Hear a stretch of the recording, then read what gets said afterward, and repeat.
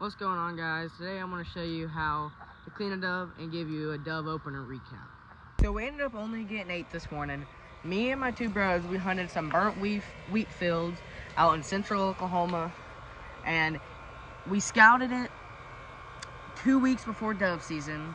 There was probably about 100 of them in this one field. There's 3 fields north, and there's a field on the north side, and there's a field on the south side. And we got there a little bit late, and the north field was too many people. Too many.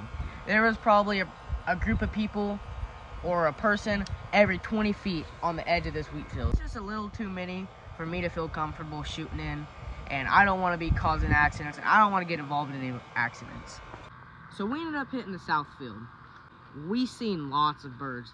We seen upwards of 400 or 500 birds throughout the morning.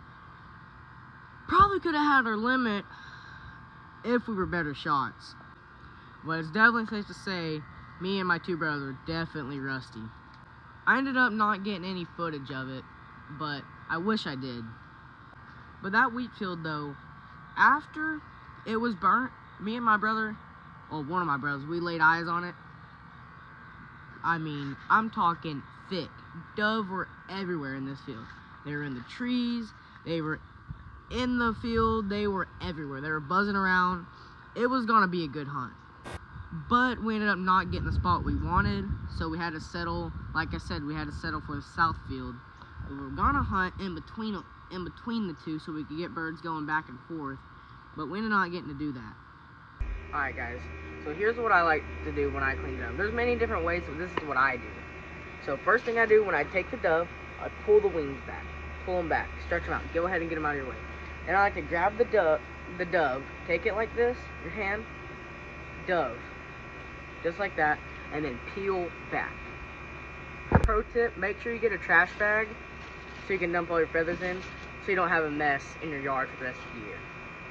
Okay, and then once you get it looking something like this, I like to take the 2 legs and just fold them back.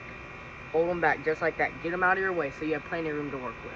And after that, you should be able just to rip that skin back. Just grab you a little bit and pull it back if it doesn't come with the feathers. Just like that.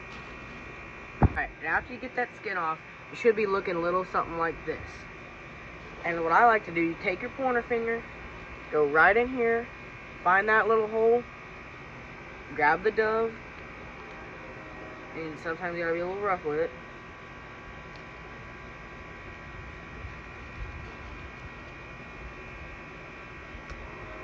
Rip it out. Now you got the whole dove breast, and you can just cut that off, put it in your little bowl of water, and you can just cut that off later. That's what I like to do. Guys, thank you for watching today. Next week, be expecting a teal hunting video. Not gonna spoil it for you guys, but I got a lot of them locked down. Anyways, enough of the jibber jabber. Like, hit that subscribe button, and peace.